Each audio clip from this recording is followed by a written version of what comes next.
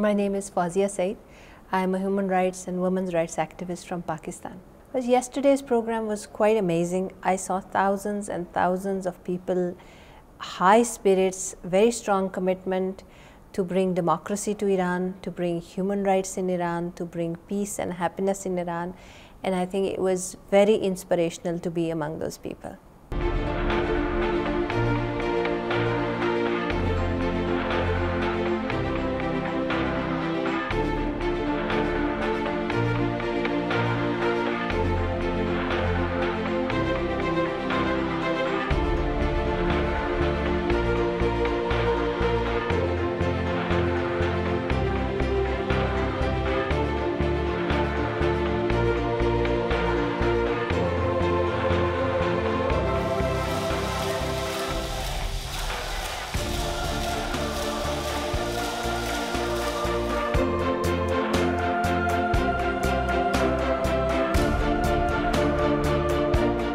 I did not know how organized the diaspora of Iran was, and I think that was new. The level of solidarity that was shown by international entities, international very senior people, that was new to me.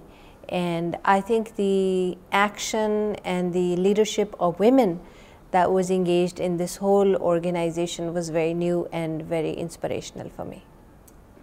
I feel like Maryam Rajavi is a woman leader, a very strong woman leader, and I think that she has inculcated leadership qualities and inspiration among women, men and women both, but it was very nice to see women taking charge like that. And coming from Pakistan, I believe that women have the courage, and women probably in the future are the only people who can take on the leadership to eradicate militancy and fundamentalism in the world.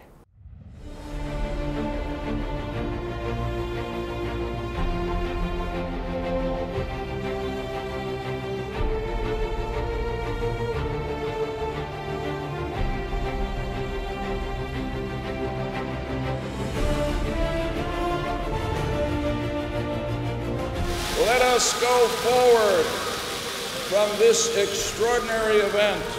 Volonté de démocratie pour l'Iran.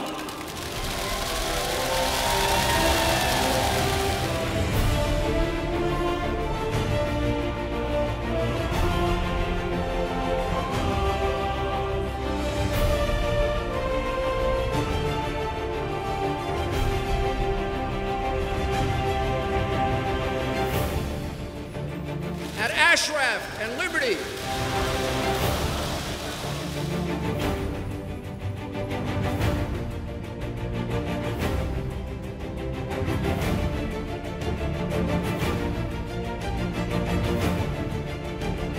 Human rights for Iran.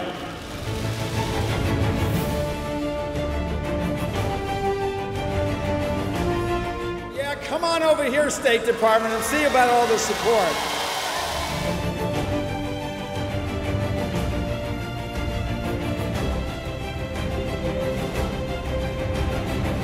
Direction shown by President Rajavi.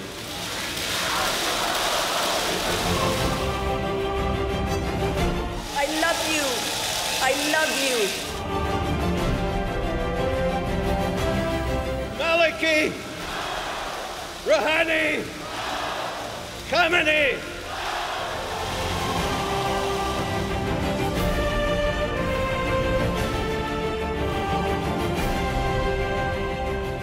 من مجاهد هستم. Be ready. We'll be there with you. To assist the residents of Camp Ashraf and Camp Liberty.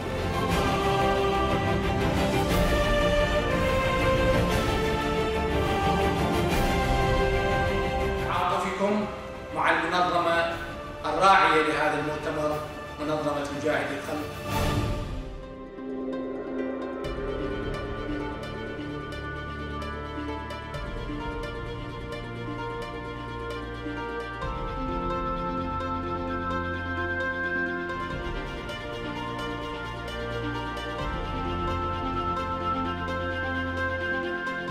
أرسلها تحية إلى المجاهدين الصابرين المحتسبين في مخيم ليبرتي. إلى إيران ديمقراطية حرة عادلة.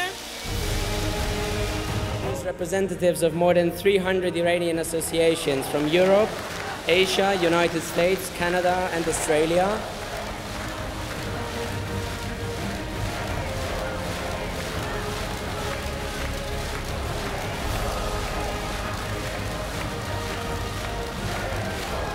حاضر حاضر حاضر.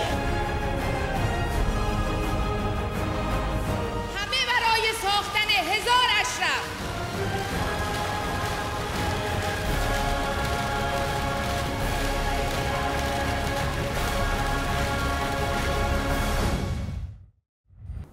I was approached and I was very interested in coming over because in Pakistan I have taken on this whole struggle against militancy and fundamentalism for many years, and I must say that is the biggest curse in Pakistan. I think our country would do, I mean, we have our own problems, but our country would do quite well without the cancer of militancy and fundamentalism.